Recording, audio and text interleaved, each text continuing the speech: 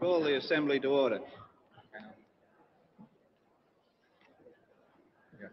Unless there's objection, the list of speakers will be closed at the end of the next speech.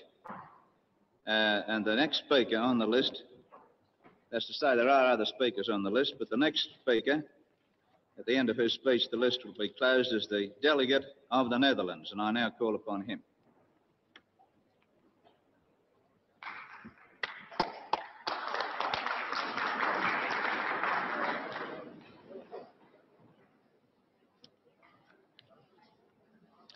Mr. President, honorable delegates, the Convention on the Prevention and Punishment of Genocide, which is before the General Assembly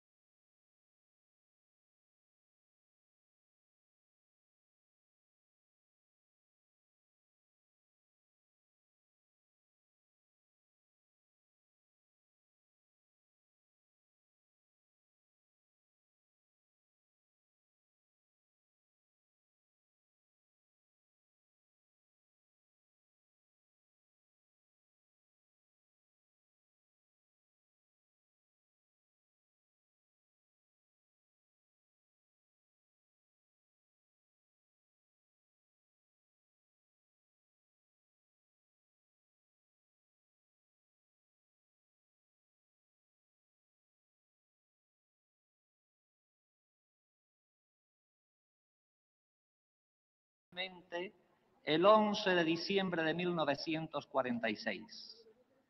Posteriormente, durante la sesión de 1947,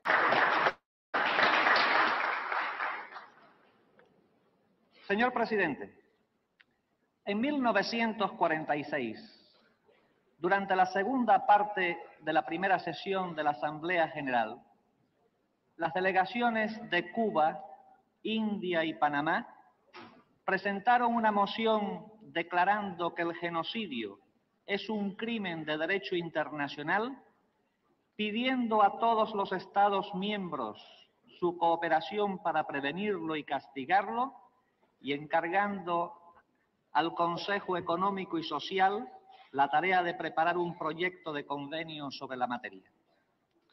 La moción de Cuba, India y Panamá fue aprobada unánimemente el 11 de diciembre de 1946.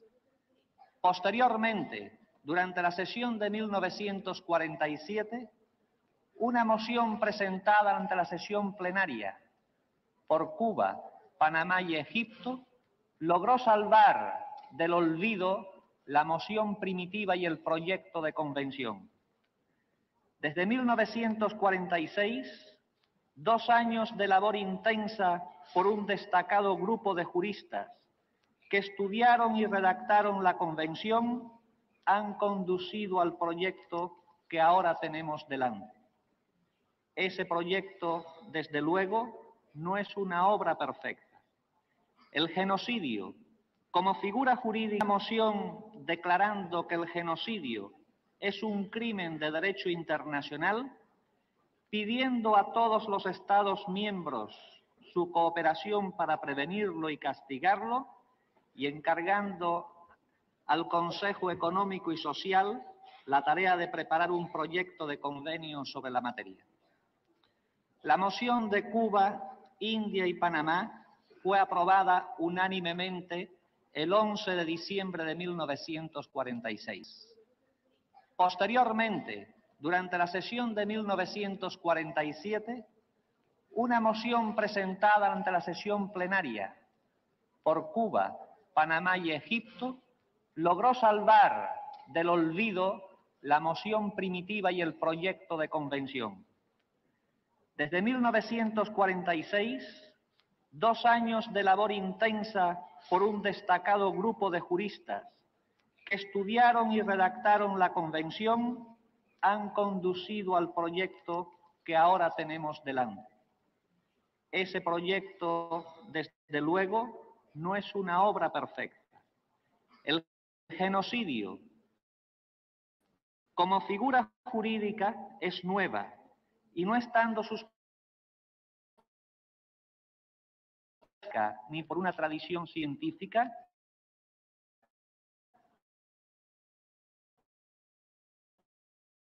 eran criterios de moción declarando genocidio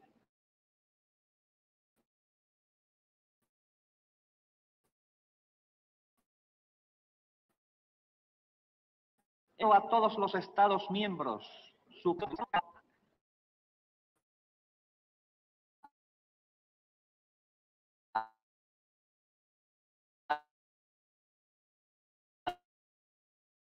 de convenio sobre la materia.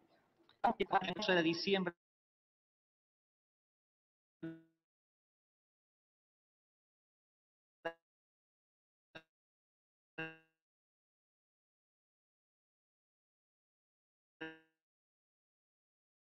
durante la sesión de 1900, olvido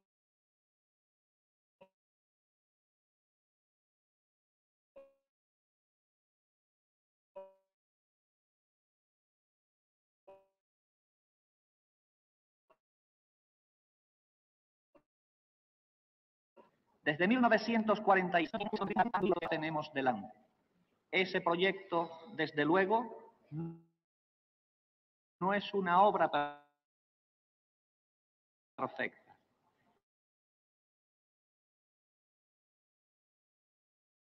El genocidio, como figura jurídica, es nueva y no hay criterios divergentes que fue necesario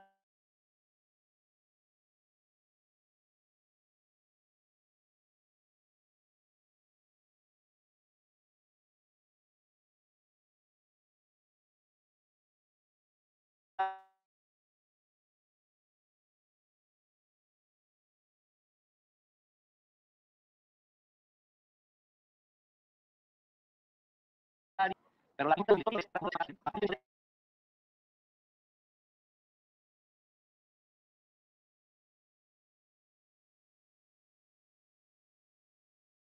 expresar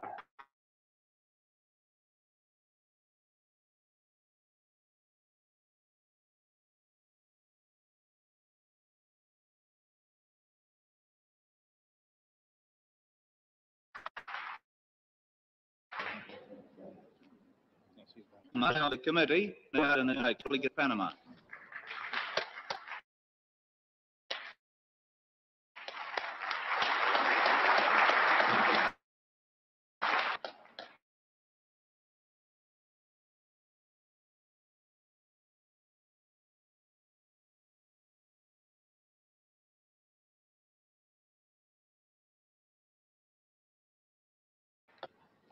Señor presidente, de prevención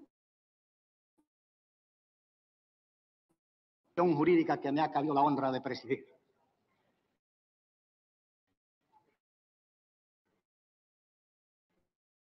La cumbre serán sin duda las dos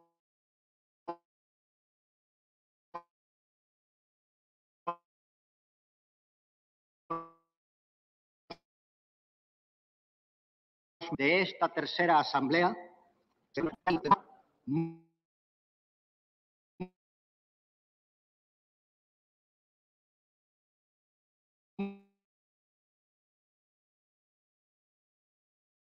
de la humanidad hacia la mejor generación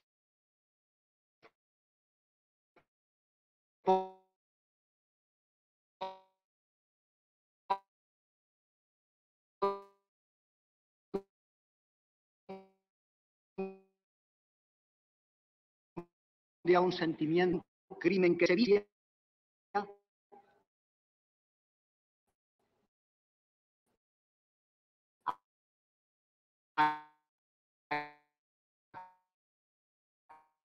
que llegó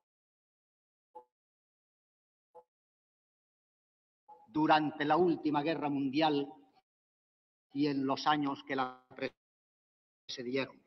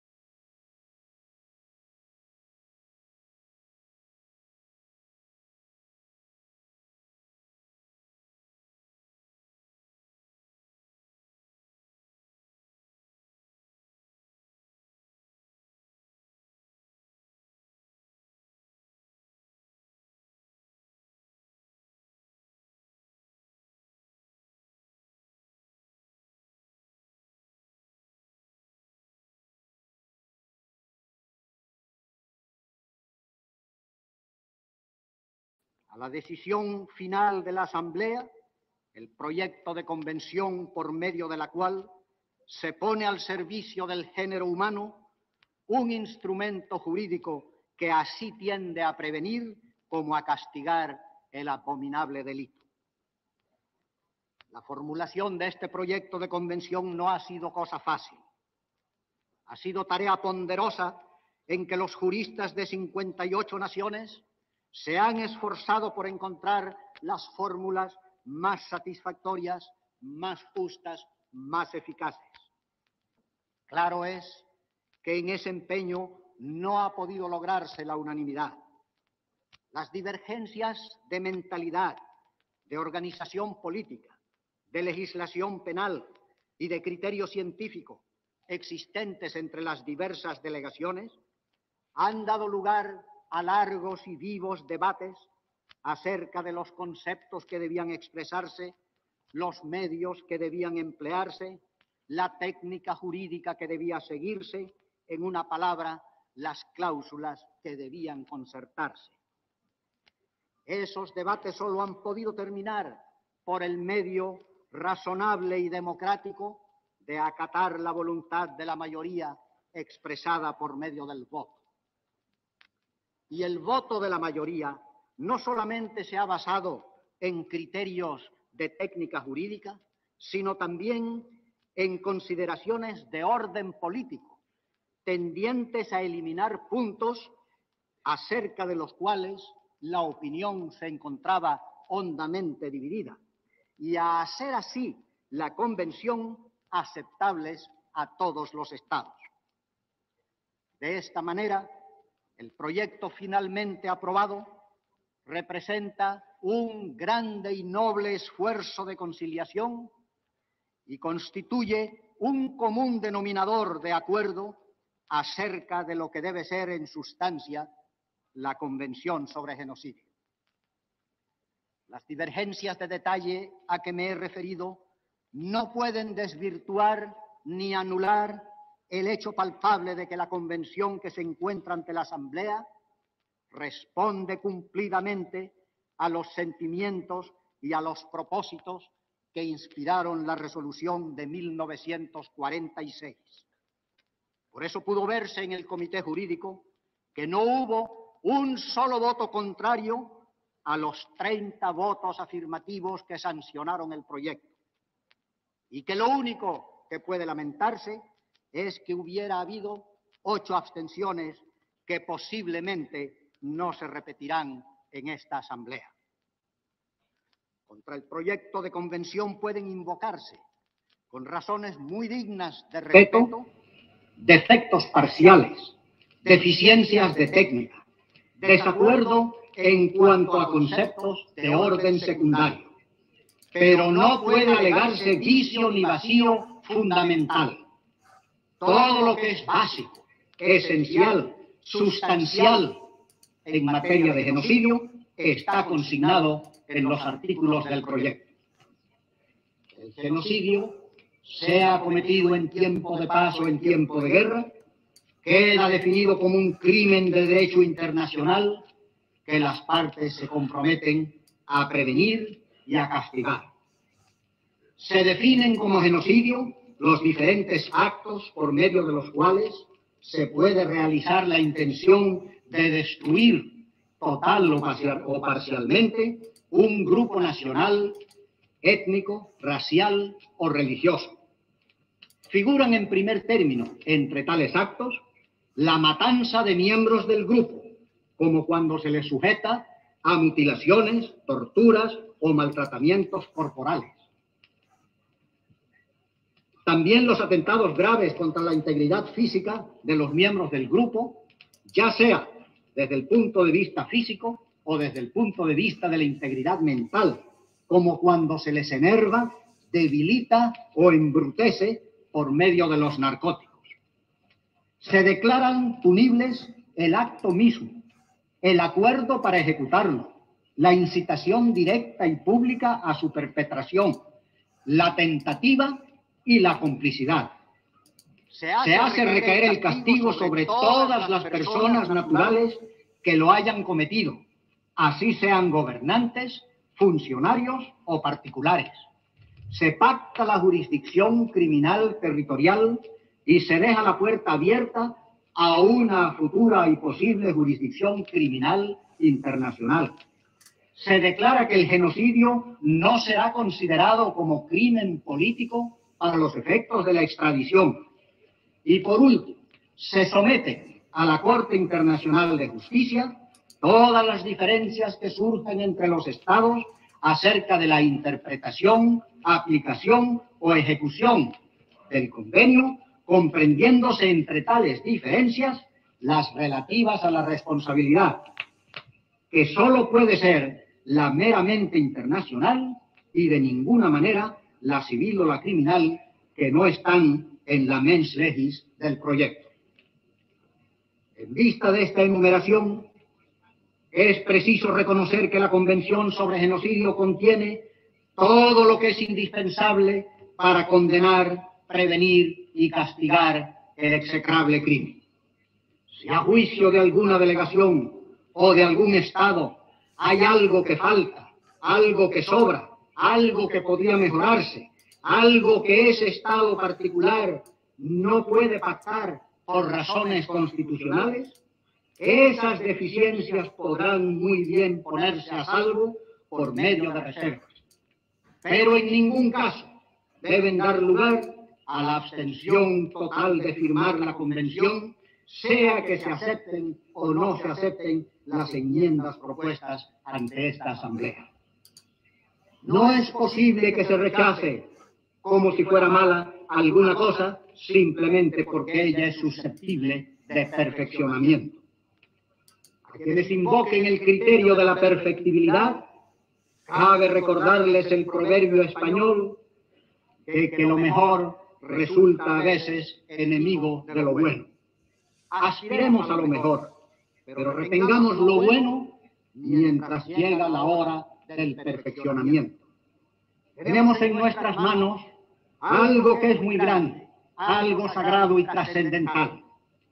Rechazar ahora este noble pronunciamiento de la conciencia universal equivaldría a ponerse en contra del espíritu humano. Señores delegados, durante los últimos 3 o 4 lustros, la tierra ha sido teatro de espantosas matanzas en que han perdido la vida millones de seres humanos por el hierro, por el fuego, por el hambre, por la tortura, únicamente por el hecho de pertenecer a determinada raza, religión o nacionalidad. Las Naciones Unidas, horrorizadas, han puesto el asesinato de grupos humanos en la categoría de crimen internacional, la misma en que se hallan la piratería, la trata de blancas, el tráfico de narcóticos y otros que, si son igualmente dañinos, por lo menos no son ni tan crueles en su ejecución ni de tanto alcance en sus efectos. La Convención de Genocidio, en su expresión más simple, proponen que ese crimen execrable, ese crimen que lleva la maldición de todos los espíritus altos y rectos, sea castigado por todas las naciones que han reafirmado su fe en los derechos, en la dignidad y en el valor de la persona humana. ¿Hay nación que pueda desoír ese llamamiento?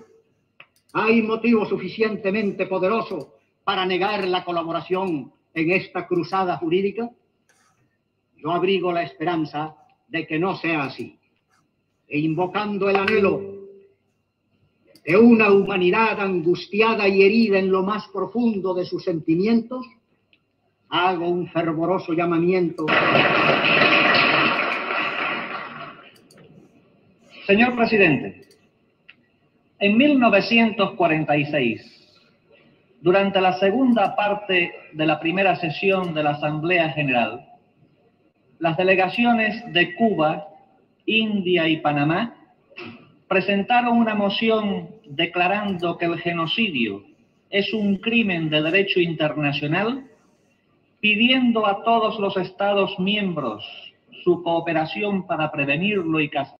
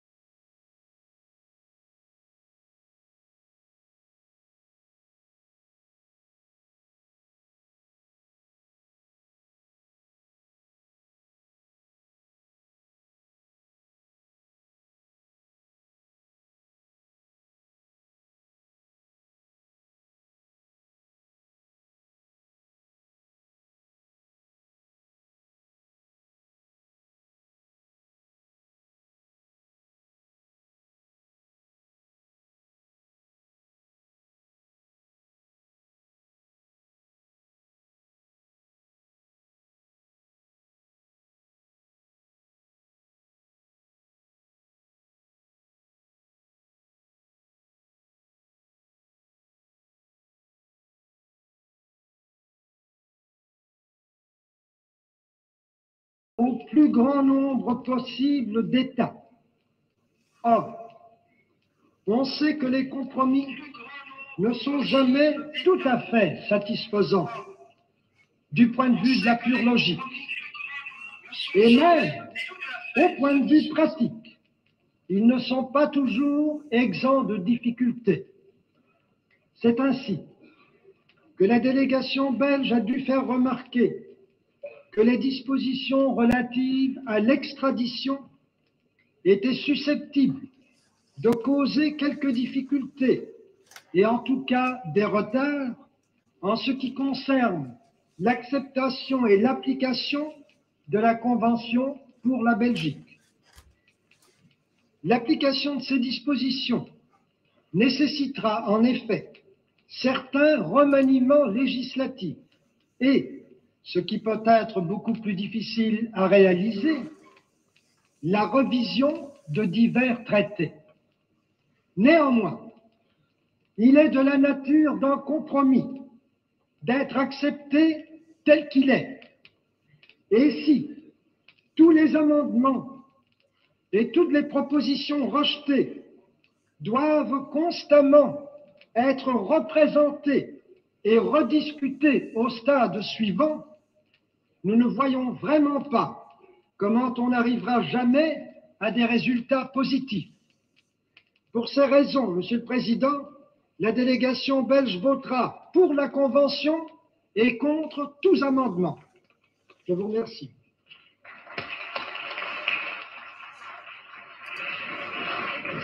The delegate of Poland.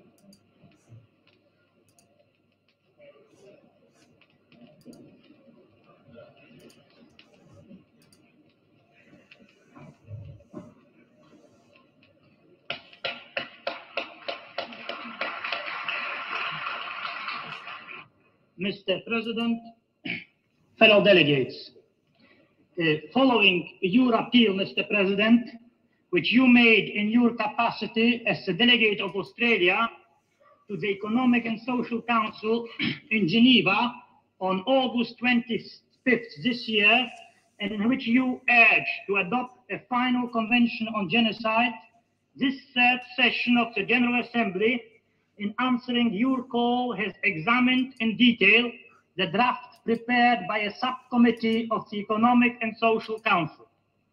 In the examination, which was the task of the Sixth Committee, the Polish delegation has taken a very active part.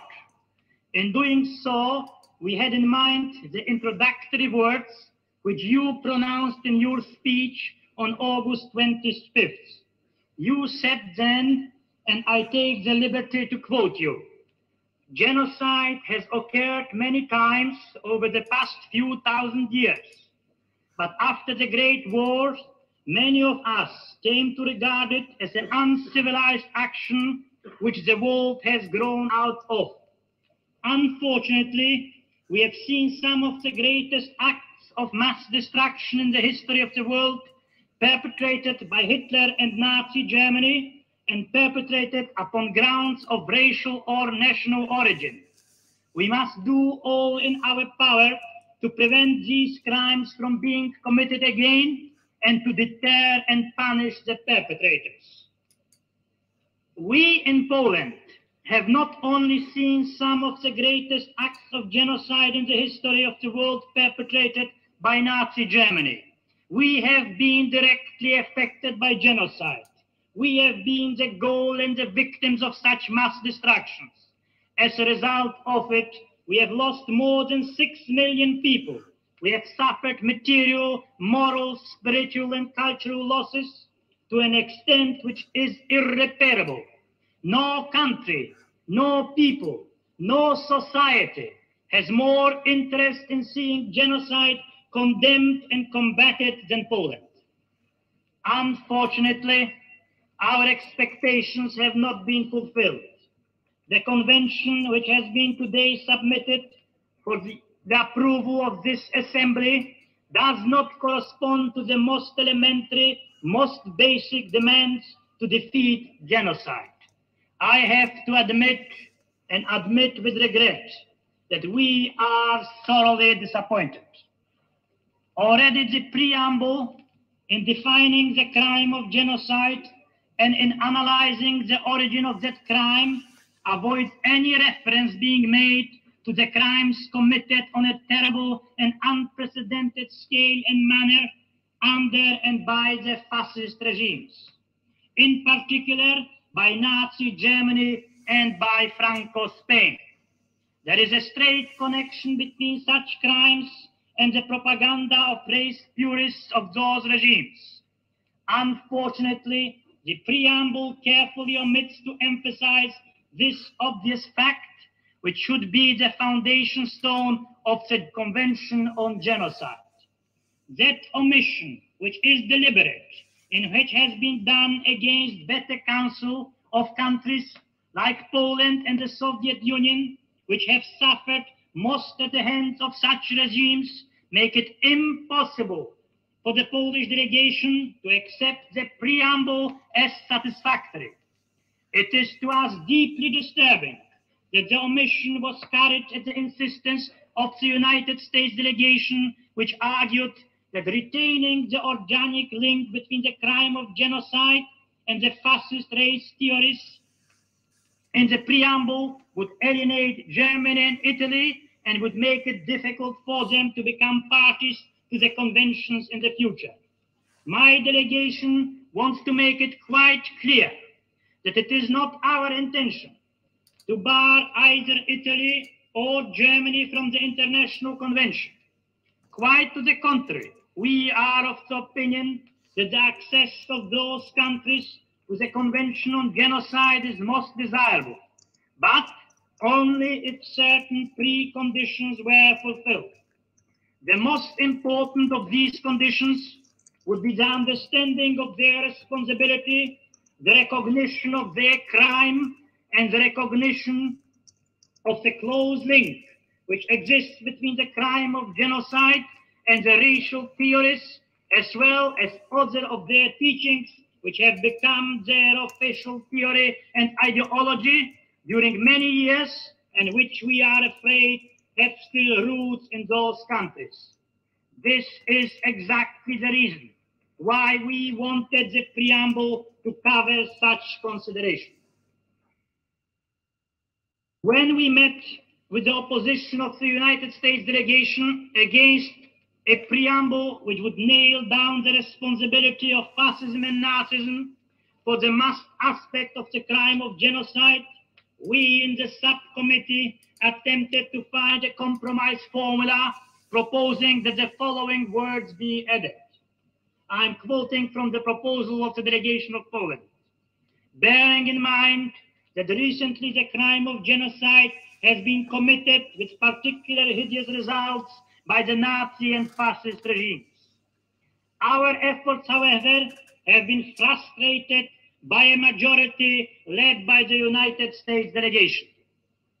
In the opinion of the Polish delegation, it is unavoidable and necessary that the preamble, while giving a specific definition of genocide as a crime against humanity directed towards destruction of individual human groups on racial or religious grounds, must lay down the link which exists between fascism and the racial theories on one side and the crime of genocide on the other. This will be not a limitation of scope, nor an introduction of irrelevant moments, as the representative of the United States tried to prove this morning. This automatically leads towards an indication that the most decisive form of struggle against genocide lies not in nebulous formulations, but in decisive measures which prohibit the instigation of national, racial, and religious hatred, and its severe punishment of persons guilty of incitement and to commitment of the crime of genocide. Genocide, gentlemen, must be fought at its root if the fight should be successful. Taking active part in the committee's work from the outset, we hoped that the convention, which we shall obtain as a result of our long and arduous labor, would be drafted so as to make it really an effective instrument for combating this horrible crime. We had very much hope that the Convention will be a powerful instrument above all in preventing such crimes being committed again. That is why our delegation continuously stressed the preventative and prophylactic character of this Convention. We have continuously maintained that such odious a crime could properly be dealt only by taking adequate measures long before the culprit could begin to commit it. The reasons for our attitude were obvious.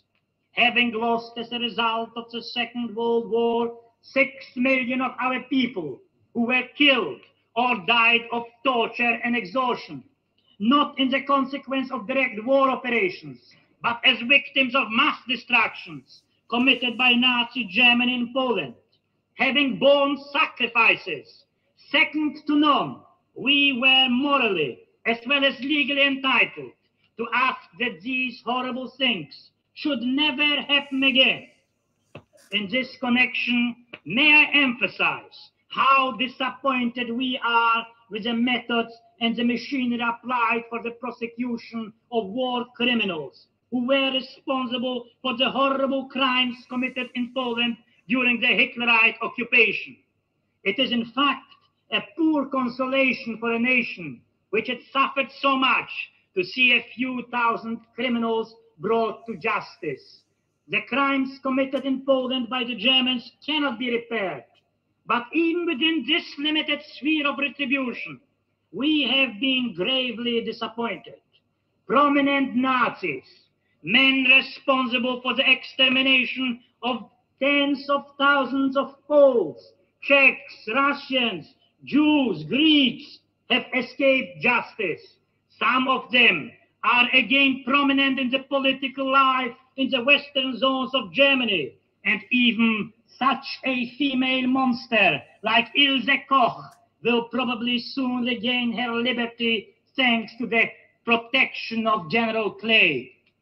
Not even those whom we could trace and whose extradition we demanded have been delivered to us. In many cases, we are being refused the right to mete out justice to them, like in the most drastic case of Dr. Dering, who exterminated thousands of people in the notorious camp of Auschwitz under the pretext of medical experiments, and who now enjoys in London the protection of His Majesty's government. This is being done in spite of the unequivocal terms of the judgment of Nuremberg, of Allied agreements, and international obligations. Are you therefore surprised that we are suspicious about the opposition of the United States, who attempt to avoid the definition and the close connection between fascism and the crime of genocide? Are you surprised that we suspect that behind that is an attempt in the nearest future to justify these crimes? With this in mind, we did take part in the discussion on genocide. Now, you can easily realize the strong desire which we have shown to see something really effective. If after a war, like the last war, we find so many cases of injustice in this field, how could we agree with the idea that half measures could be effective in the future? We have therefore, Mr. President, insisted that the Convention should first of all provide for adequate prevention of the crime of genocide. We wanted that propaganda against racial, religious, and national groups should be barred, because we know very well that such propaganda and such spreading of hatred leads to the crime and in turn to conflicts and wars. We have also demanded that this convention should include sanctions against preparatory acts after the experiences of the gas chambers of Auschwitz, of Majdanek, of Belgium, of Dachau, after the horrible experiments like that of the soap factories in which human bodies were used as raw material. we have felt that such preparatory acts and the armory, as it were, of the criminal should be covered by the present convention. We have submitted that this convention should bar any organization aimed at genocide. Have also Nazi and fascist bodies should have been outlawed as far as the ex-enemy countries are concerned. Such provisions have unfortunately not been fully implemented in the convention. We have also submitted that the definition of genocide should include the odious crimes directed towards the destruction of art and culture of a nation. Crimes which, like mass extermination, are the direct consequence of racial theorist, fascist, and Nazi teachings. The delegate of the United States this morning mixed two things together. He tried to lump the problem of human rights and the problem of genocide. For him, the cultural genocide and the freedom to express one's opinion in whatever language it is are two the same things. Of course, it is easy for a representative of a country from behind the Atlantic Ocean who never saw war, who never saw the realities of war, to understand what cultural genocide means. It is easy to come here and under the cover of his grave concern about freedom of expression to oppose the most just demand that that crime should be covered. We Poles, however, have been repeatedly the victims of such crimes, and quite recently, our art, our science, our country suffered terrible losses at the hands of the Nazis. Professors have been tortured and not permitted to continue their scientific work. Universities and schools were closed. Students driven into compulsory labor camps. Clergymen stopped from performing their religious duties and sent to concentration camps. Schools, libraries, museums, churches were looted and robbed. All these horrible deeds, Mr. President, and members of this assembly, were the direct consequences of the crime of genocide committed by Nazi Germany. We have been victims of that crime, not only in the last war. It's not the first time that in our history, the cultural genocide was attempted on our nation. Our suggestions, therefore, were intended to cover these crimes explicitly by the Convention on Genocide. We regret that our suggestions in this respect and the amendments which we supported have not met with the approval of the majority, and we definitely favor the redrafting of Article 3 as suggested by the amendment of the Soviet Union. We believe that only the redrafting of it, only the coverage of that crime will make the convention fully effective. You all know genocide must not be committed by physical extermination of individuals. Also cultural genocide, the deprivation of a nation of its culture, of its religion, of its language, leads in the same manner to the destruction of a nation. Another of our objections concerns Article 6, which contemplates the possibility of the jurisdiction of an international criminal tribunal as far as the crime of genocide is concerned.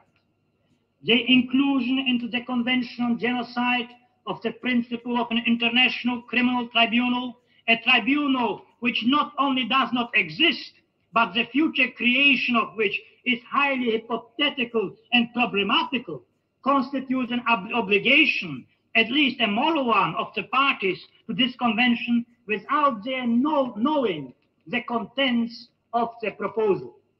The creation of an international criminal court, of an effective international court, must be based on compulsory jurisdiction. It cannot be based on an optional jurisdiction. In effect, it would have been based on the principles which are contrary to the principles on which the International Court of Justice and its status is based. Nothing was decided about the competence or the powers of such an international criminal tribunal, and in particular, whether it should supersede or only supplement the competence and jurisdiction of national tribunals.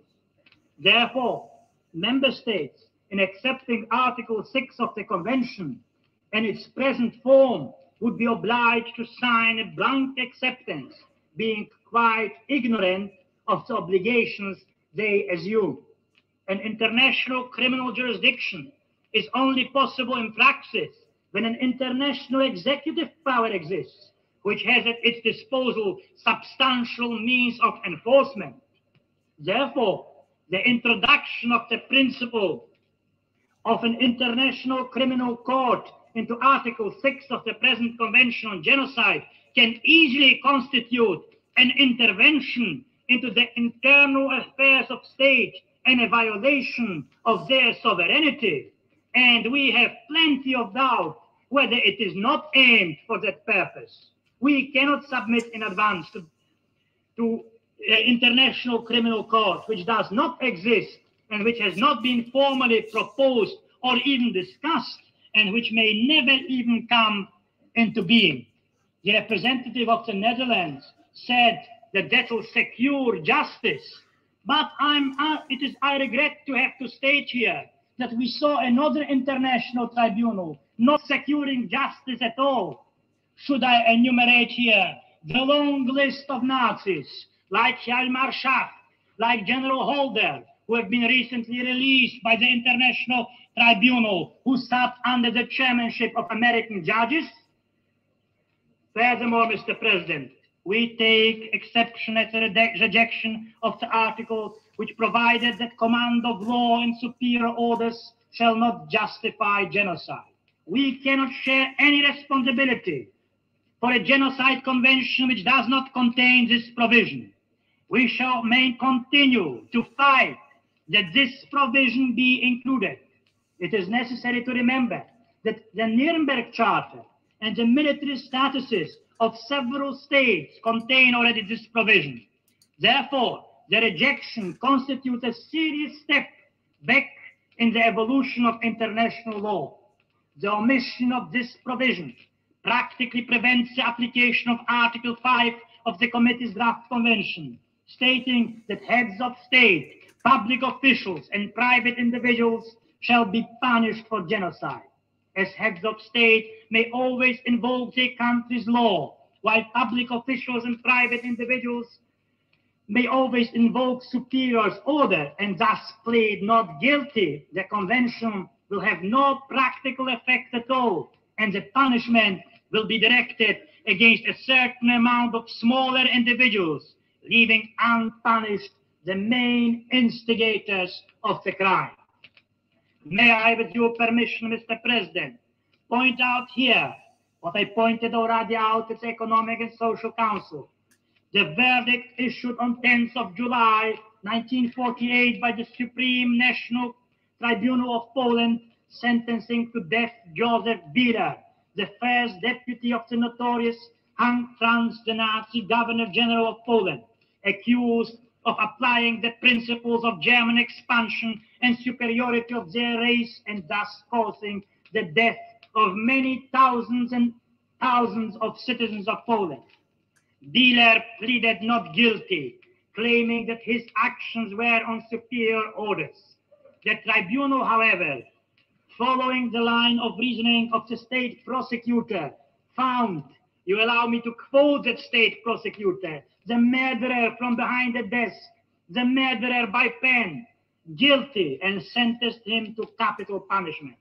The delegation of Poland must protest here in the strongest possible terms against the omission of the provisions concerning command of law and the responsibility when acting under superior orders. Mr. President, the effect of the convention will depend upon such formulations which could provide the greatest amount of accessions, signatures, and ratifications. The effect of the convention will depend whether it will cover all the territories without distinction as to their juridical status. Isn't it so, gentlemen, that we are mainly concerned about weak nations, about small nations who are mostly in danger that the crime of genocide be committed? Therefore, trust territories, dependent territories, colonies should be first of all covered by the convention. I am deeply moved by the great concern which has been shown by the representative of the United Kingdom about the jurisdiction, the local jurisdiction and the local parliaments of the dependent territories. I wonder whether in any other cases it is shown. We, Mr. President, consider that if the convention be effective, it must apply to colonies and metropolitan states, whether they like or they don't, must apply it and be punished for a crime of genocide, which has been many times committed in colonies and is always in the colonies, and colonial peoples are always in danger that the metropolitan states will commit that crime, either in the direct physical form or as a cultural genocide.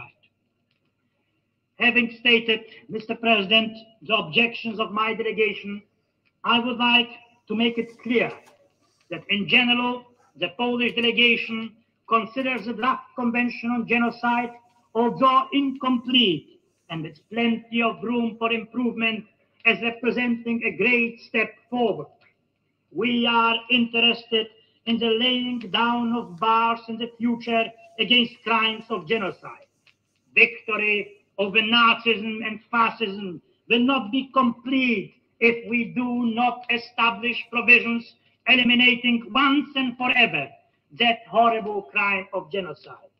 We regret that the draft of the legal committee is not satisfactory, and we appeal from this rostrum, and we believe we have the greatest right to appeal.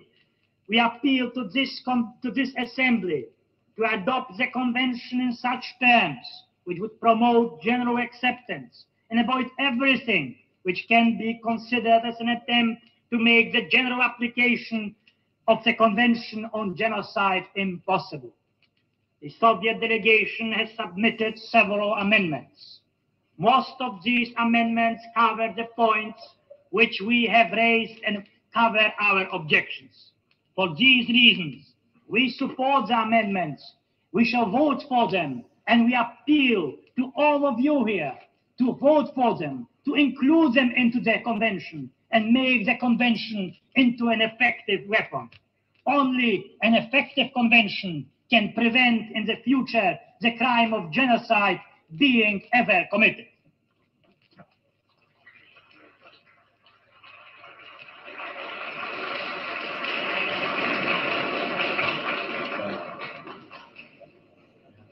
The delegate of Czechoslovakia.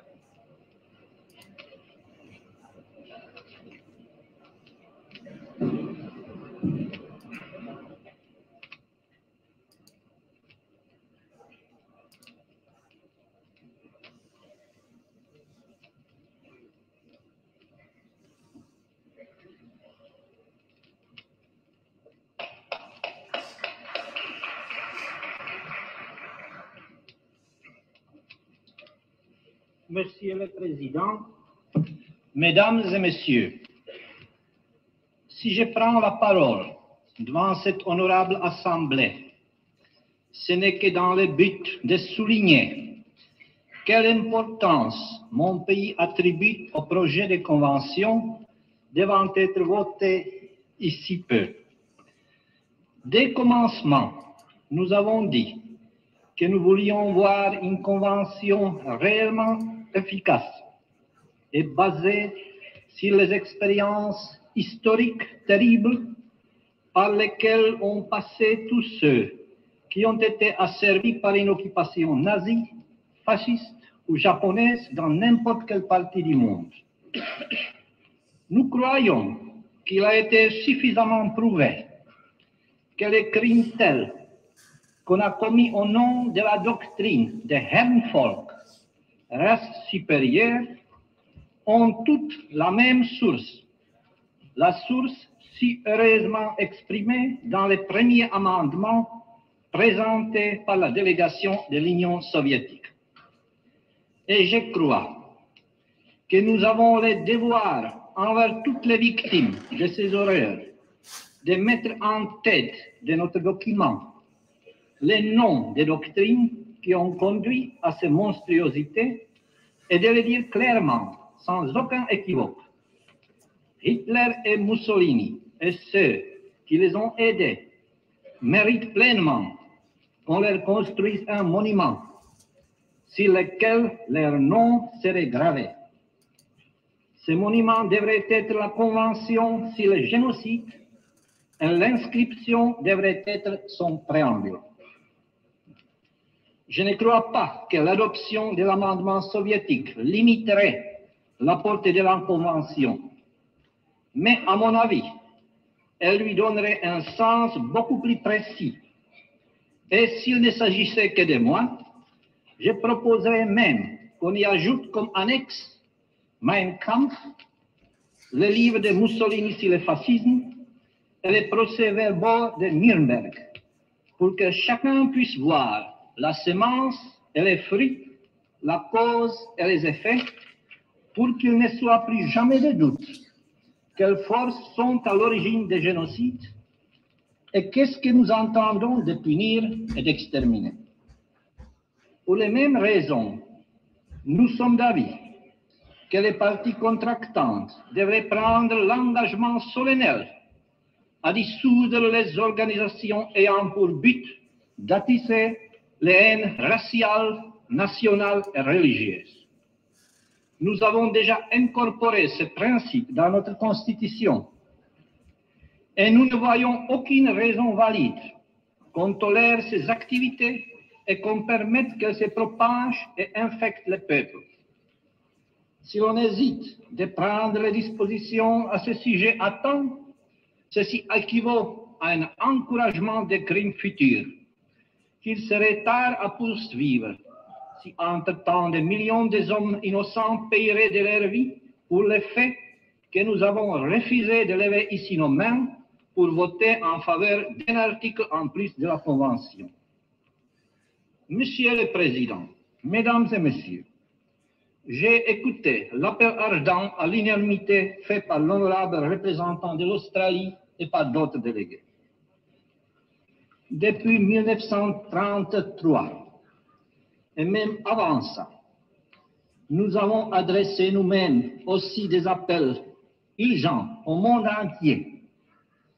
Quand nous avons vu les dangers nazis se propager en Allemagne, mais on nous disait, ceci ce n'est rien, Hitler est pacifique, ces SA et SS ne sont que des jeux innocents. Vous savez que les Allemands aiment les uniformes et les parades avec la musique militaire.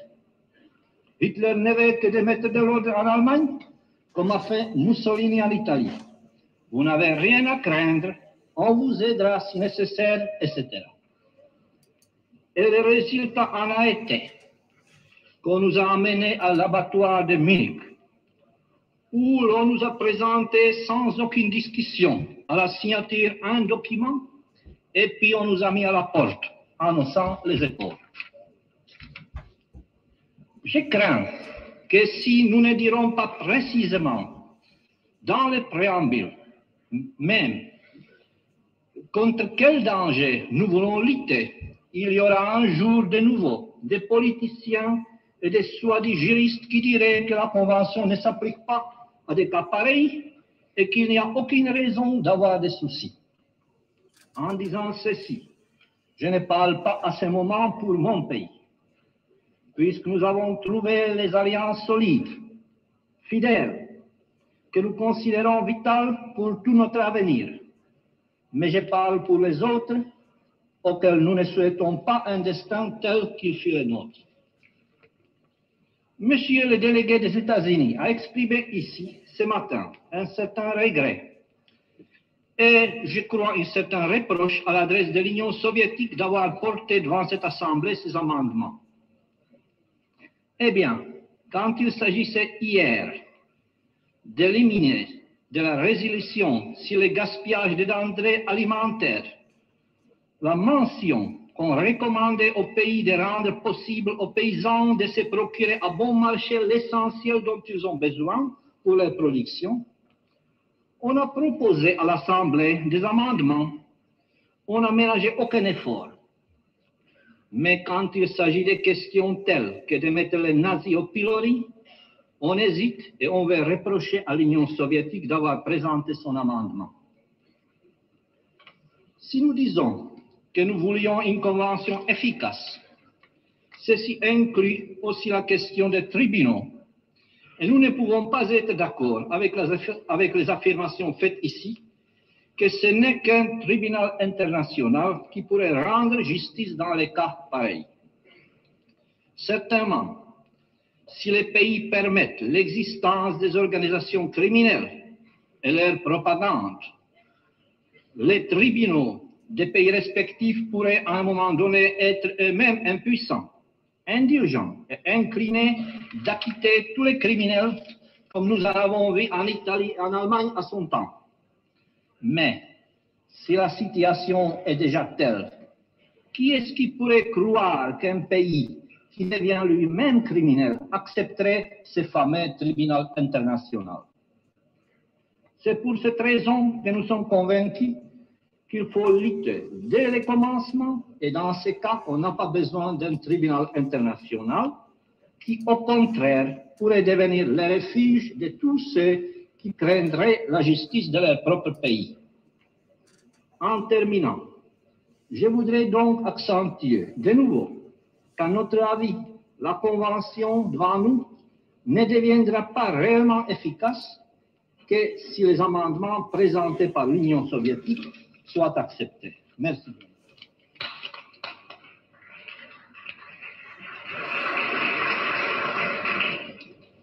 Two more speakers on the list.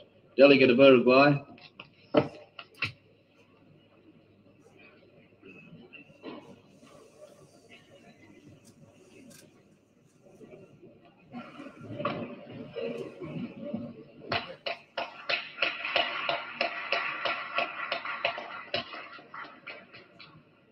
Señor presidente, la delegación del Uruguay señaló en sus declaraciones liminares en la sexta comisión que por razones técnicas y prácticas que expuse entonces, estimaba conveniente la eliminación en esta convención de las referencias relativas a los grupos políticos y al llamado genocidio cultural.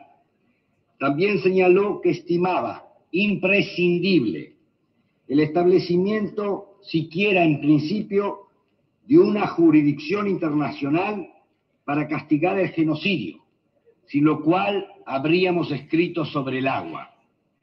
La Comisión aceptó la supresión de los puntos relativos a los grupos políticos, así como al llamado genocidio cultural, y además, en lo esencial, tuvo el acierto de restablecer en el artículo 7º, aunque solo en principio, la jurisdicción internacional para castigar los delitos previstos en la Convención.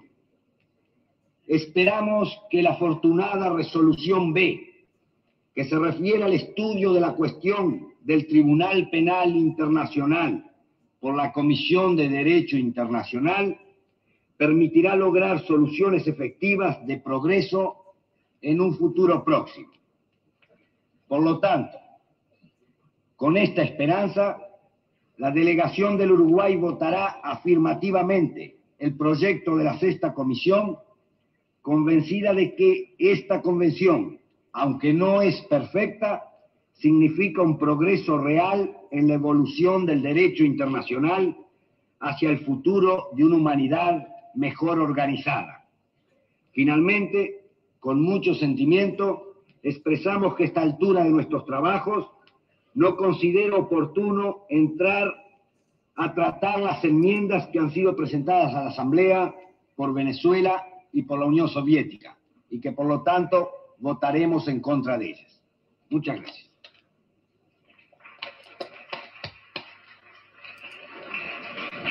The delegate of China.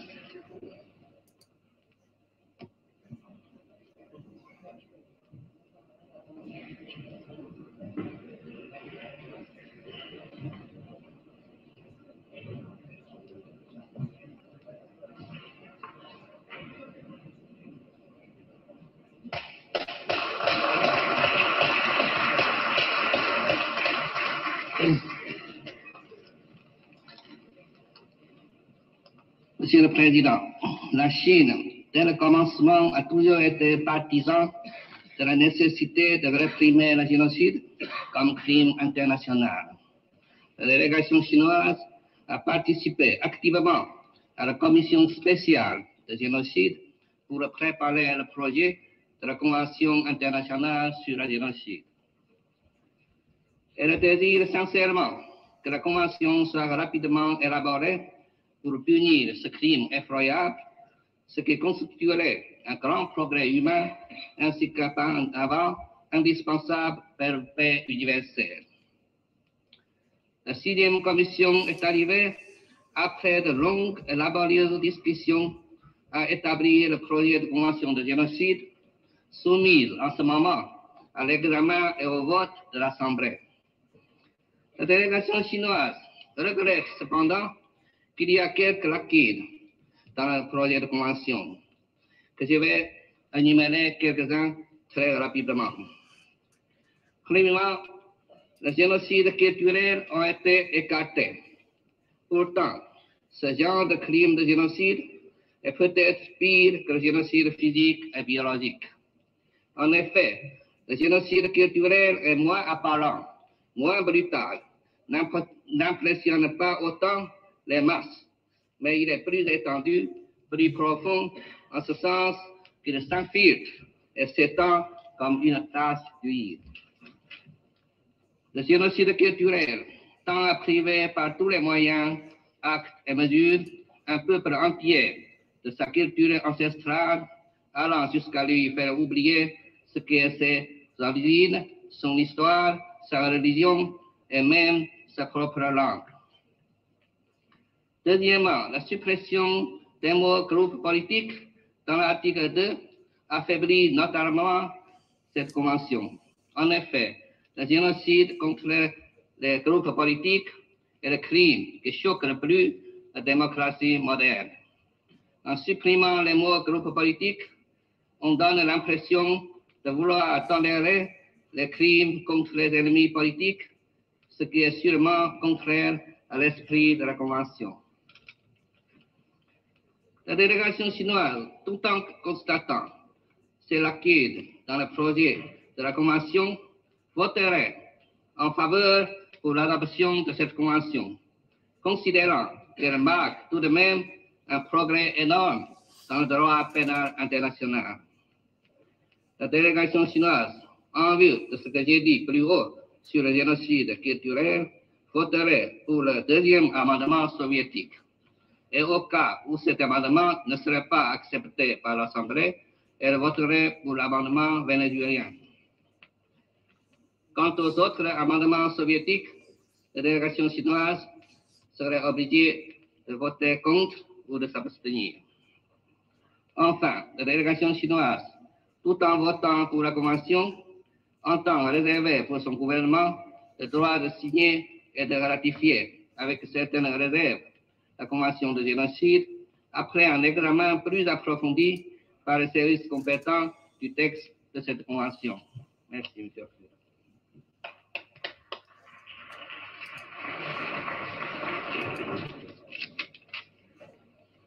Discussion is now closed and we shall come to the vote.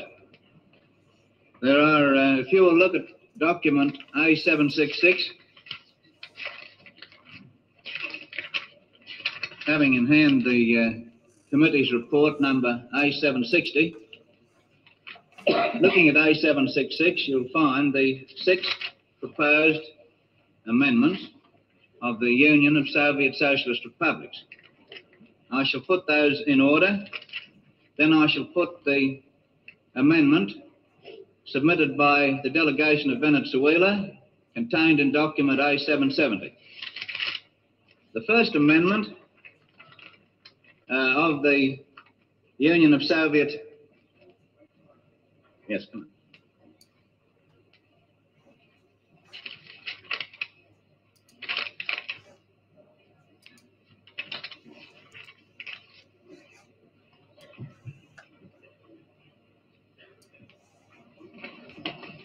Señor presidente, como lo manifesté en mi intervención de esta mañana, mi delegación presentó su enmienda como una última apelación a la Asamblea para tomar la decisión que nosotros considerábamos que completaría la Convención sobre el Genocidio.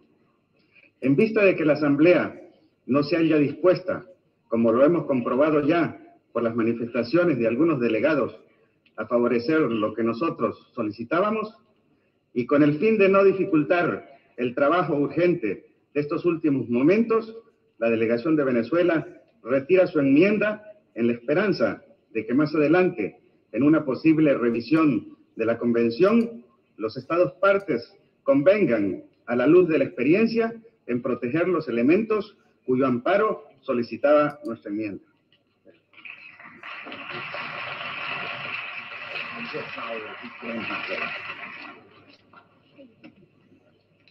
As this amendment was not approved by the committee, nor included in its report, the delegate of Venezuela is entitled to withdraw the amendment. 55.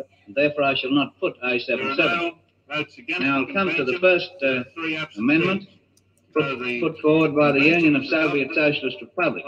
And the first amendment proposes, in addition to the preamble, after the words had inflicted great losses on humanity. And I shall read, if I may, at page 9 of the main report, and the relevant passage in the present approved text, that is approved by the committee, is as follows. The contracting parties, having considered the declaration made by the General Assembly of the United Nations in its resolution 96-1, dated the 11th of December 1946, that genocide is a crime under international law, contrary to the spirit and aims of the United Nations and condemned by the civilized world, recognizing that at all periods of history, genocide has inflicted great losses on humanity, and then these words are proposed to be added by the First Amendment of the USSR, these words. And recent events have shown that the crime of genocide is organically bound up with fascism, Nazism, and other similar race theories, which propagate racial and national hatred, the domination of the so-called higher races, and the extermination of the so-called lower races. All those in favour of the amendment, providing for the addition of the words I've read, First Amendment of the USSR, will please raise the hand.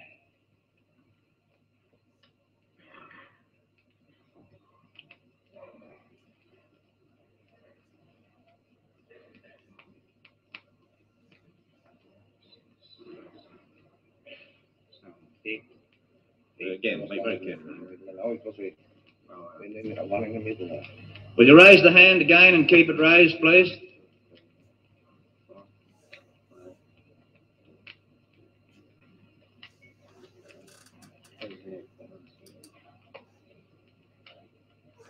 All those against?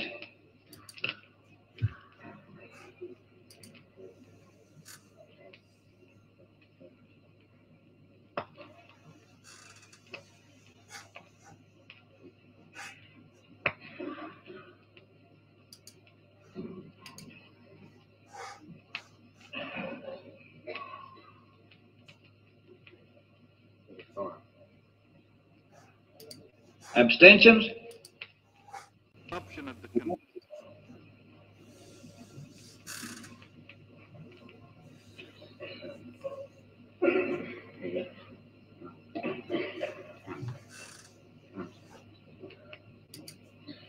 The voting is in favour of the Amendment 7, against the Amendment 34, abstentions 10. The amendment is lost. The next amendment, number 2 of document A7666, also an amendment of the USSR, proposes to add a new article called Article 3 to the draft convention. And if you look at Article 2 of the draft convention at page 9 of the main report, you'll see a definition of genocide. In the present convention, genocide means any of the following acts committed with intent to destroy, in whole or in part, a national, ethnical, racial, or religious group as such. And then the various acts in relation to the group were set out, namely A, B, C, D, and E. And at that point in the text, the amendment proposes to add a new article as follows. In this convention, genocide also means any deliberate act committed with the intent to destroy the language, religion, or culture of a national, racial, or religious group on grounds of national or racial origin or religious beliefs such as A, prohibiting the use of the language of the group in daily intercourse or in schools, or the printing and circulation of publications in the language of the group. B, destroying or preventing the use of libraries, museums, schools, historical monuments, places of worship, or other cultural institutions and objects of the group. All those who are in favour of that amendment, having the effect of adding a new article to the convention, will please raise the hand. Roll call? Yeah, roll call vote is requested.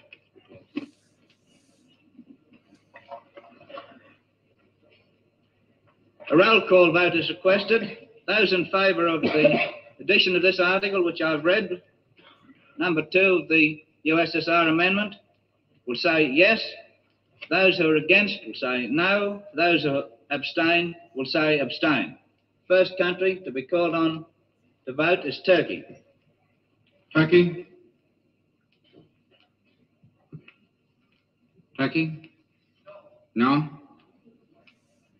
Ukraine? Yes. South Africa? Abstain. Soviet Union? Yes. United Kingdom? No. The United States? No. Uruguay? No. Venezuela? Abstention. Yemen? Abstention. Yugoslavia? Yes. Afghanistan? Abstain. Argentina? No. Australia? No. Belgium? No. Bolivia? No. Brazil? No. Burma? Abstain. Belarusia? Yes. Canada? No. Chile? No. China? Yes. Colombia? No. Costa Rica? Absent. Cuba? No. Czechoslovakia? Yes. Denmark? No.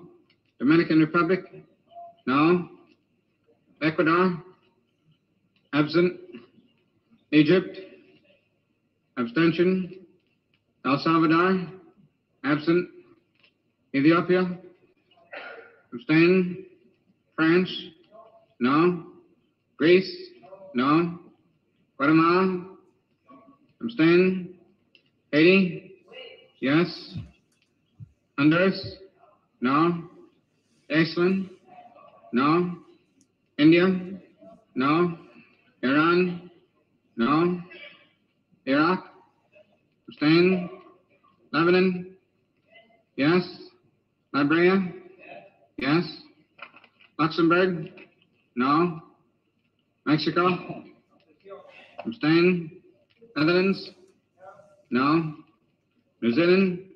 No. Nicaragua? No. Norway?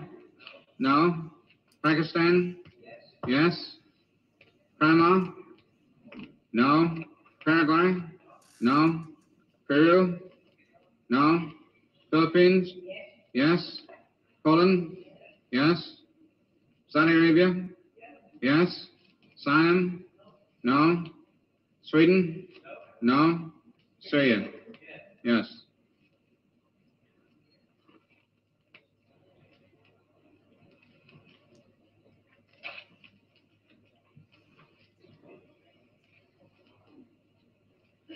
First time during the last vote it was 8 years. Next time it was just 7. Now it's 11 October.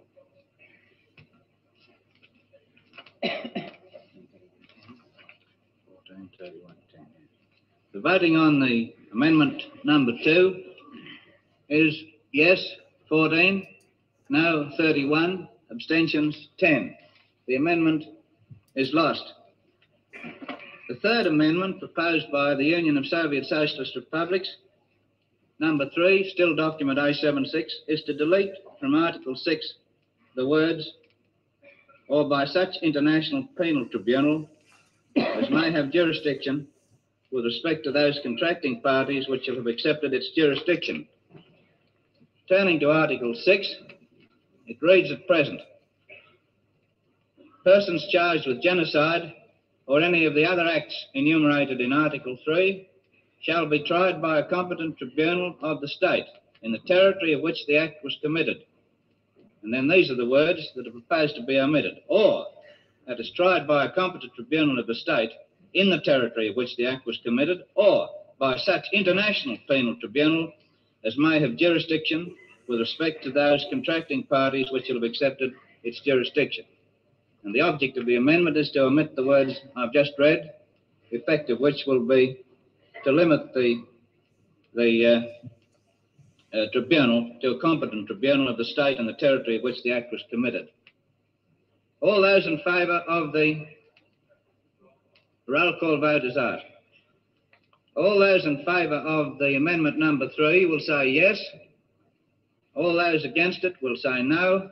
All those abstaining will say abstain. First country to vote in accordance with the rule for ballot. Ethiopia? Absent? No. Ethiopia? No. France? No. Greece? No. Guatemala? No. Haiti? No. Honduras? No. Iceland? No. India? Yes. Iran? No. Iraq? Abstention? Lebanon? No. Liberia? No. Luxembourg? No. Mexico? Abstain. Netherlands? No. New Zealand? No. Nicaragua? No. Norway? No. Pakistan? No. Panama? No. Paraguay? No. Peru? Abstain. Philippines? No. Poland? Yes. Saudi Arabia? No. Siam? No. Sweden? No. Syria? No. Turkey? Abstain. Ukraine? Yes. South Africa? Abstain. Soviet Union? Yes. United Kingdom? No. United States? No. Uruguay? No. Venezuela? Abstain. Yemen? No. Yugoslavia? Yes. Afghanistan? Abstain. Argentina? Abstain. Australia? No. Belgium? Belgium? No. Bolivia? No. Brazil? No. Burma? No. Belarusia? Yes. Canada? No. Chile? No. China? No. Colombia? No. Costa Rica? Absent. Cuba? No. Czechoslovakia? Yes. Denmark? No. Dominican Republic? Yes. Ecuador? Absent. Egypt? Egypt? No. El Salvador? Absent.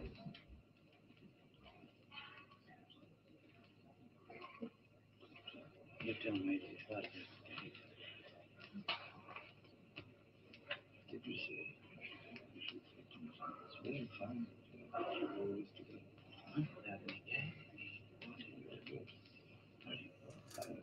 Last time we have it,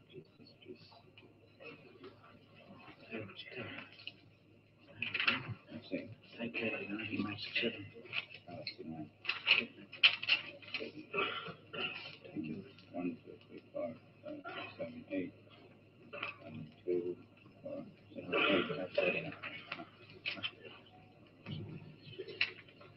The voting on the amendment is in favour of it 8, against 39, abstentions 8. The amendment is lost. We now turn to amendment number 4, still in document A766, and that amendment proposes to add a new article to the convention as follows. The high contracting parties undertake to disband and to prohibit in future the existence of organisations aimed at the incitement of racial, national and religious hatred and at provoking the commission of crimes of genocide. Is a roll call vote desired? Yes, roll call vote on that new article. Those in favour of the addition of the new article to the convention will say yes. Those against, no. Those who abstain will say abstain. First country to vote on the amendment is Mexico. Mexico. Abstention. Netherlands. No. New Zealand. No. Nicaragua. No. Norway. No. Pakistan. Yes. Panama. Panama. No. Paraguay. No. Peru. Abstain. Philippines. Abstain. Poland. Yes. Saudi Arabia. Yes. Siam. No. Sweden. No. Syria. Abstain. Turkey. No. Ukraine. Yes. South Africa. Abstain. Soviet Union. Yes. United Kingdom. No. The United States. No. Uruguay. No. Venezuela. No. Yemen. Abstain. Yugoslavia. Yes. Afghanistan. Abstain. Argentina. No. Australia. No. Belgium. No. Bolivia. No. Brazil. Brazil. No. Burma. Yes. Belarusia. Yes. Canada. No. Chile. No. China. China. No. Colombia. No. Costa Rica. Absent. Cuba. No. Czechoslovakia. Yes. Denmark. No. Dominican Republic. No. Ecuador. Absent. Egypt. No. El Salvador. Absent. Ethiopia. Ethiopia. Abstain. France. Abstain. Greece. No. Guatemala. Abstain. Haiti. Abstain. Honduras. Abstain. Abstain. Iceland. No. India. India. No. Iran. No. Iraq. Abstain. Lebanon. Abstain. Liberia. Yes. Luxembourg. No.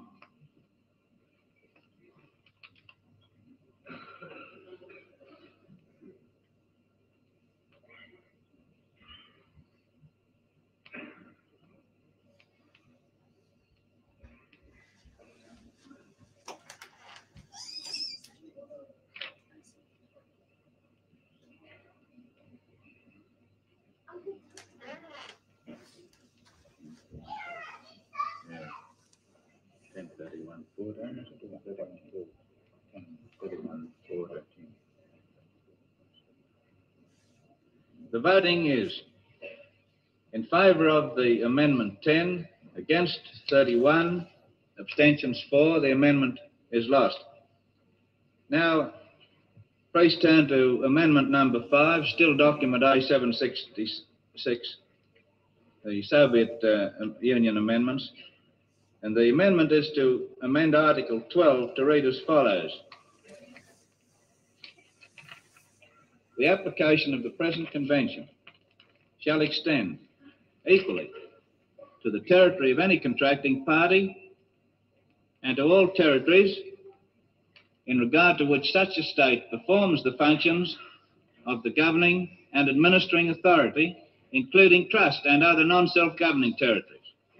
And that is the way in which Article 12 will read if the amendment is adopted. Article 12 at present in the text is at page 11 of the main report. It reads as follows. Any contracting party may at any time, by notification addressed to the Secretary General of the United Nations, extend the application of the present convention to all or any of the territories for the conduct of whose foreign relations that contracting party is responsible. It's proposed to replace that provision by a new article which would read that the application of the present convention shall extend equally to the territory of any contracting party and to all territories in regard to which such a state performs the functions of the governing and administering authority, including trust and other non-self-governing territories.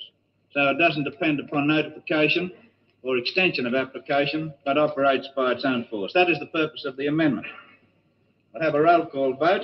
All those in favour of the amendment number 5 will say yes. All those against, no. All those abstaining will say abstain. The first member to vote on this occasion is Netherlands. Netherlands? No. New Zealand? Abstain. Nicaragua? No. Norway? No. Pakistan? Yes. Panama? No. Paraguay? No. Peru? Abstain. Philippines? Yes. Poland? Yes. Saudi Arabia? Yes. Siam? No. Sweden? No. Syria? Yes. Turkey? No. Ukraine? Yes. South Africa? No. Soviet Union? Yes. United Kingdom? No. United States? No. Uruguay? Abstain. Venezuela? Yes. Yemen? Yes. Yugoslavia? Yes. Afghanistan? Abstain. Argentina? Abstain. Australia? No. Belgium? No. Bolivia? No. Brazil? No. Burma? Yes. Belarus? Yes. Canada? No. Chile? Abstain. China? Abstain. Colombia? No. Costa Rica? Absent. Cuba? Abstain. Czechoslovakia? Yes. Denmark? No. Dominican Republic? No. Ecuador? Absent. Ecuador? Abstention. Egypt? Abstention. El Salvador? Absent. Ethiopia? Abstention. France? No. Greece? No. Guatemala? Yes. Haiti? Yes. Honduras? Abstain. Iceland? No. India? Abstain. Iran? Abstain. Iraq? Yes. Lebanon? Yes. Liberia? Yes. Luxembourg? No. Mexico? Yes.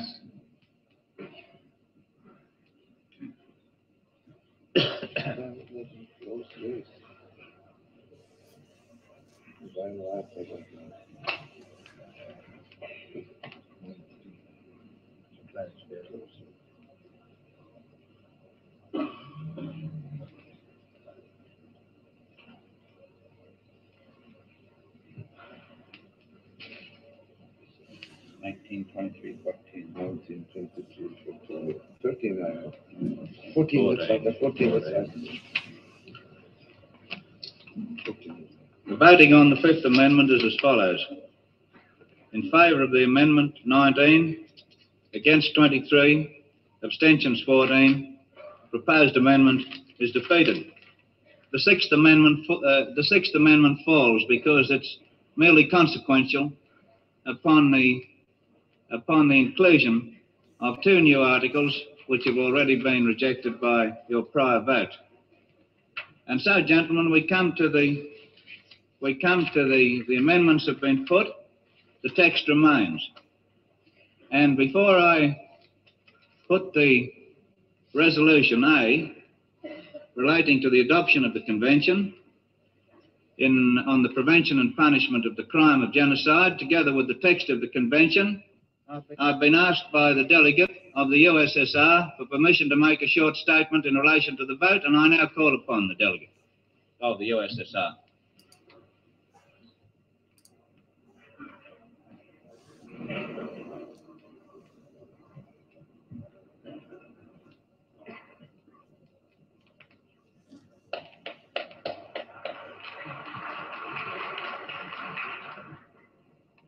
Господин председатель, делегация Союза Советских Социалистических Республик считает необходимым сделать следующее заявление о позиции, которое она займет при предстоящем голосовании Конвенции о предупреждении и наказании преступлений геноцида.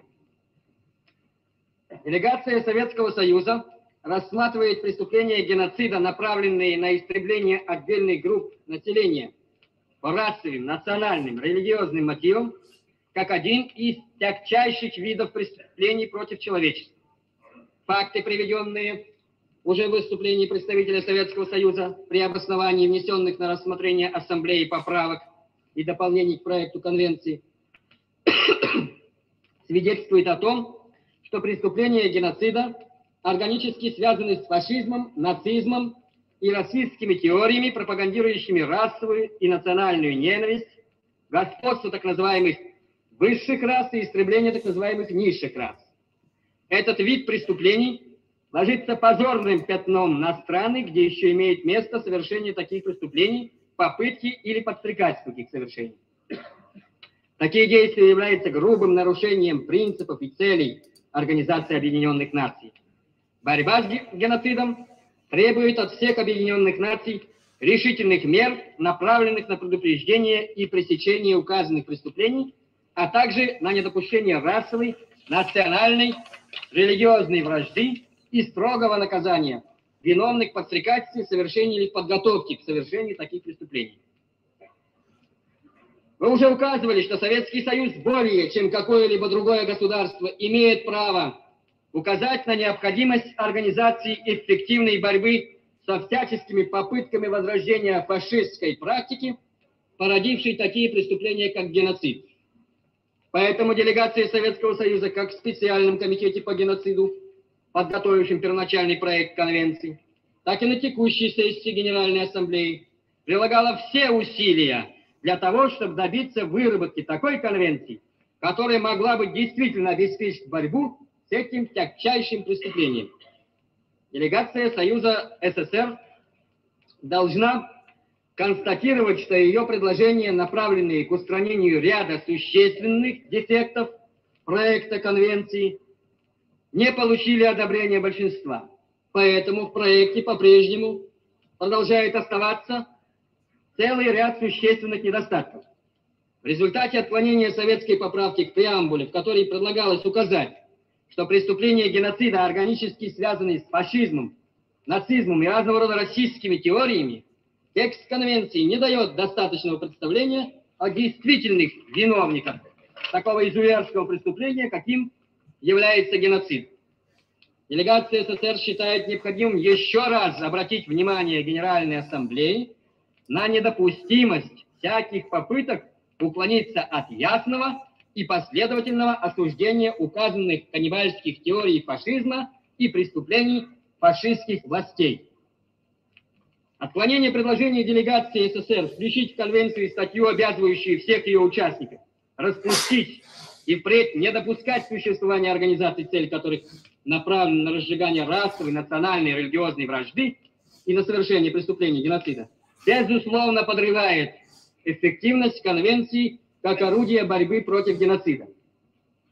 Ценность Конвенции также принижается вследствие отклонения предложения, внесенного делегацией Советского Союза, включить в Конвенцию статью о так называемом национально-культурном геноциде и предусмотреть наказуемость действий, совершаемых с намерением уничтожить язык, религию или культуру какой-либо национальной, расовой или религиозной группы, и в частности такие действия, как запрещение какой-либо национальной, расовой, религиозной группе пользоваться национальным языком в повседневной жизни или в школах, запрещение печатания и распространения изданий на языке такой группы, уничтожение библиотек, музеев, школ, исторических памятников, зданий, предназначенных для нужд религиозных культов или других культурных зданий и предметов культуры такой группы, а также недопущение пользоваться таковыми.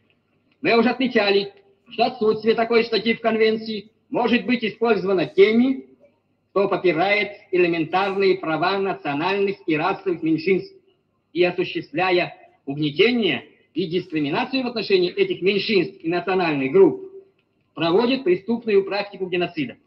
Между тем, даже в почтенных странах, которые кичатся своей цивилизацией, не говоря уже о колониях, гнет и преследование в отношении национальных меньшинств и национальных групп является общеизвестным фактом и носит вопиющий характер. Оставление в Конвенции статьи 12, предоставляющей колониальным державам право распространять или не распространять действия Конвенции на несамоуправляющиеся территории, и отклонение предложения делегации Советского Союза о том, что все положения Конвенции о борьбе с геноцидом должны распространяться также на несамоуправляющиеся территории, включая подопечные, как мы уже отмечали, уменьшает значение Конвенции, снижает ее ценность для многих и многих сотен миллионов населения колониальных и зависимых стран. Советский Союз является последовательным противником колониальных систем и считает большим недостатком Конвенции принятую по предложению британской делегации статью 12, развязывающую и в этом случае руки колониальным державам. Такое решение противоречит высоким принципам и целям Организации Объединенных Наций, в частности, провозглашенным в главе 11 Устава Организации Объединенных Наций. Вышеперечисленные основные дефекты представленного на рассмотрение Ассамблеи проекта Конвенции безусловно снижают его эффективность. Поскольку, однако, Конвенция содержит осуждение геноцида и призывает все государства к борьбе с этим преступлением, которое до настоящего времени во многих случаях оставалось безнаказанным, советская делегация будет голосовать за одобрение этой конвенции.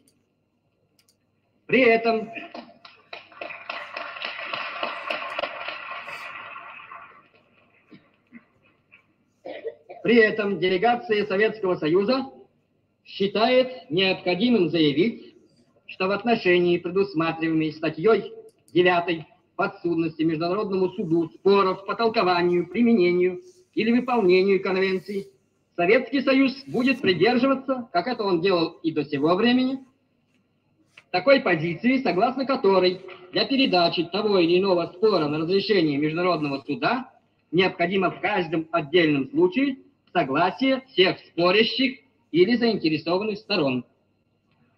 Поскольку наши предложения, относящиеся к статье 12 проекта Конвенции, отклонены, делегация Советского Союза будет также голосовать за принятие резолюции, рекомендующей участникам Конвенции, которые управляют зависящими от них территориями, предпринять необходимые и возможные меры для того, чтобы положения Конвенции могли быть распространены в кратчайший срок на эти территории. Вместе с этим делегация СССР вновь указывает на то, что эта рекомендация совершенно недостаточна для разрешения вопроса о безусловном распространении действия Конвенции на зависимые территории, так как представляет собой лишь просьбу, обращенную к колониальным державам.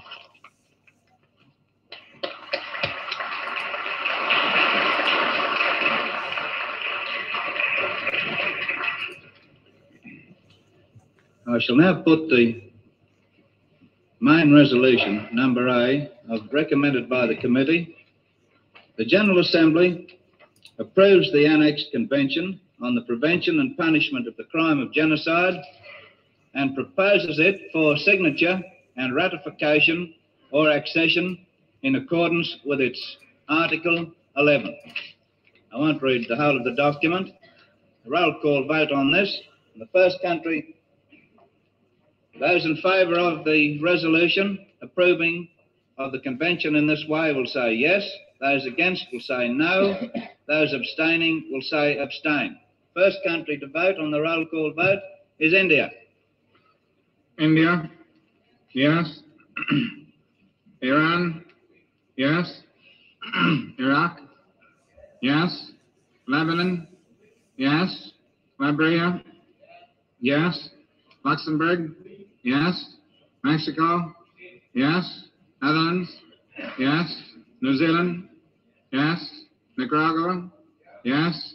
Norway, yes. Pakistan, yes. Panama, yes. Paraguay, yes. Peru, yes. Philippines, yes. Poland, Poland, yes. Saudi Arabia, yes. Siam, yes. Sweden, yes. Syria, yes. Turkey, yes. Ukraine, yes. South Africa, absent. Soviet Union, yes. United Kingdom, yes. United States, yes. Uruguay, yes. Venezuela, yes. Yemen, yes. Yugoslavia, yes. Afghanistan, yes. Argentina, yes. Australia, yes. Belgium, yes. Bolivia, yes. Brazil, yes. Burma, yes. Belarus, yes. Canada, yes. Chile, yes. China, yes. Colombia, yes. Costa Rica, absent. Cuba, yes. Czechoslovakia, yes. Denmark, yes. Dominican Republic, yes. Ecuador, yes. Egypt, yes. El Salvador, absent. Ethiopia, yes. France, yes. Greece, yes. Guatemala, yes. Haiti, yes. Honduras, yes. Iceland, yes.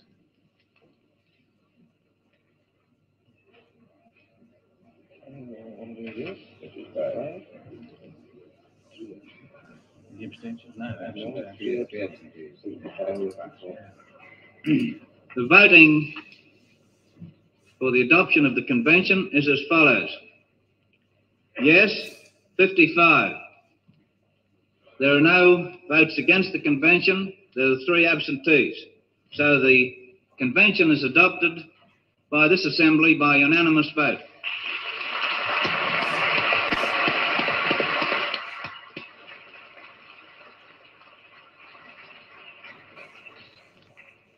Resolution B I shall now put to the vote. The General Assembly, considering that the discussion of the Convention on the prevention and punishment of the crime of genocide has raised the question of the desirability and possibility of having persons charged with genocide tried by a competent international tribunal, considering that in the course of development of the international community, there will be an increasing need of an international judicial organ for the trial of certain crimes under international law, invites the International Law Commission to study the desirability and possibility of establishing an international judicial organ for the trial of persons charged with genocide or other crimes over which jurisdiction will be conferred upon that organ by international conventions. Requests the International Law Commission in carrying out this task to pay attention to the possibility of establishing a criminal chamber of the International Court of Justice. All those in favour of the adoption of that resolution recommended by the committee will please raise the hand.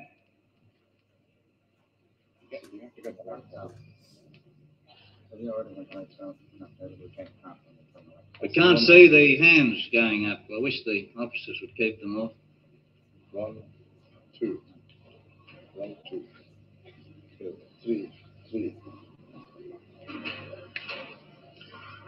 The voting on the resolution B is in favour.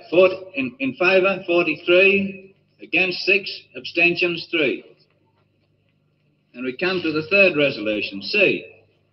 Resolution relating to the application of the Convention on the Prevention and Punishment of the Crime of Genocide with respect to dependent territories. The General Assembly recommends that parties to the Convention on the Prevention and Punishment of the Crime of Genocide which administer dependent territories should take such measures as are necessary and feasible to enable the provisions of the Convention to be extended to those territories as soon as possible. All those in favour of the adoption of that resolution will please raise the hand.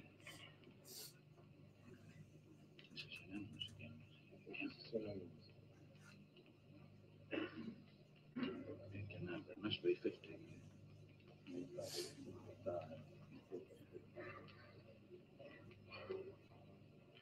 Should be 54 or 55.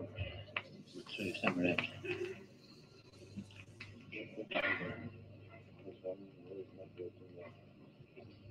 These absent.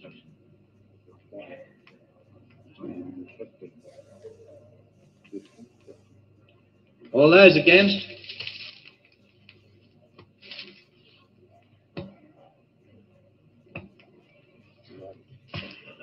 Abstentions? One abstention. Yes. No abstention. Yes, one abstention. Abstention? The voting is 50 in favour. Against, none. Abstention, 1. I declare Resolution C adopted. Those are the 3 resolutions recommended by the committee, and they've all been adopted by these overwhelming votes. I'd like to say this, as President, that the approval of this Convention on Genocide by the Assembly is an epoch-making event. The wholesale or partial destruction of religious, racial and national groups has long shocked the conscience of mankind. In past centuries, endeavours were occasionally made to preserve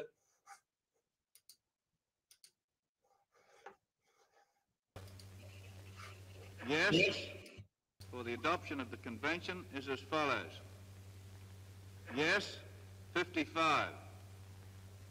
There are no votes against the Convention. There are 3 absentees. So the Convention is adopted by this Assembly by unanimous vote.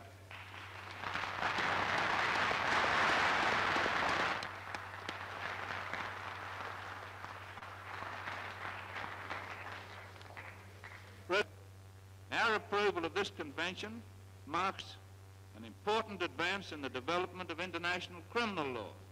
Formerly, basic human rights have been protected by international conventions enacting penal sanctions against things like piracy, slave trade, traffic in women and children. Now we are protecting the most fundamental right of all, the very right of human groups to exist as groups. And in so doing, the General Assembly is taking positive action to fulfill its mission under Article 13 of the Charter, that is to promote the progressive development of international law and its codification. Finally, let me remind you that the basic resolution of the Assembly on Genocide in 1946 was also one of the few resolutions which were unanimously accepted at the first session of the Assembly. That resolution stated that the crime of genocide shocked the conscience of mankind, inflicted great losses on humanity, was contrary to the aims and principles of the United Nations. At that time, all nations felt that political or legalistic reservations should yield to moral principles and considerations of human solidarity, which demanded the preservation of religious, racial, and national groups. This spirit must prevail among us also today and tomorrow. I would urge, and I think that's the spirit, the unanimous view of the Assembly, that this convention be signed by all states ratified by all parliaments at the earliest date, in order that basic human rights be given the protection of international law for the sake of progress, social and international peace.